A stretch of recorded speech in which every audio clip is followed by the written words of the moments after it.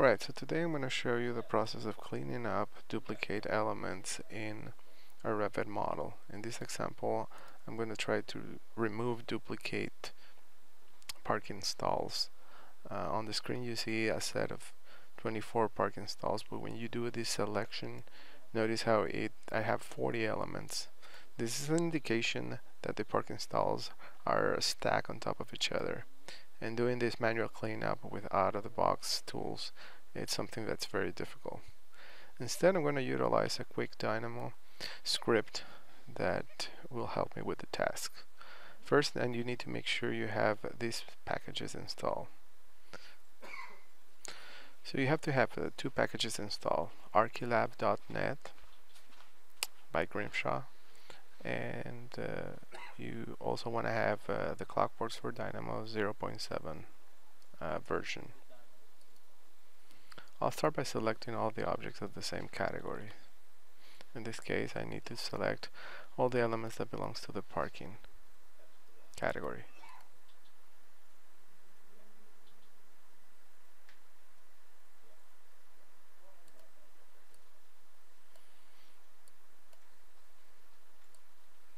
Then I need to select all the elements of the same category.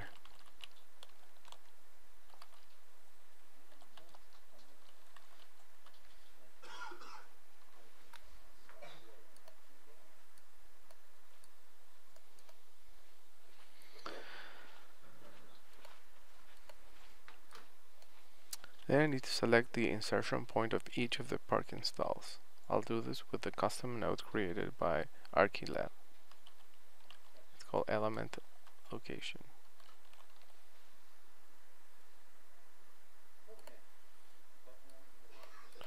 This is going to give me the list of all the XYZ insertion points of the parking stalls. Then I need to find out which of these points are duplicates. And to do that, I'm going to use a node called duplicate item indexes. This is also by Archilab.net, and this is going to spill a list of unique points and the list of points that are duplicate. Now that I have the list of the things that are duplicate, I need to be able to remove them from my original list of objects. I'll use the node list remove item at index. My original list is the set of elements, and the elements I want to remove from this list are the elements that are unique. This is going to leave me with a list of objects that needs to be removed. And I'll use the node called delete objects, or delete elements, is also by Archilab.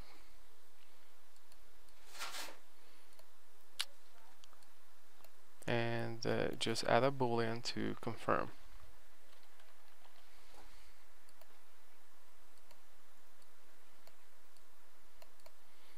And I'm going to proceed to run the command. And let's see what happened in the background. So remember, I used to have 40 elements. Now when I do the selection, I'm left with 24. Alright, hope this helps.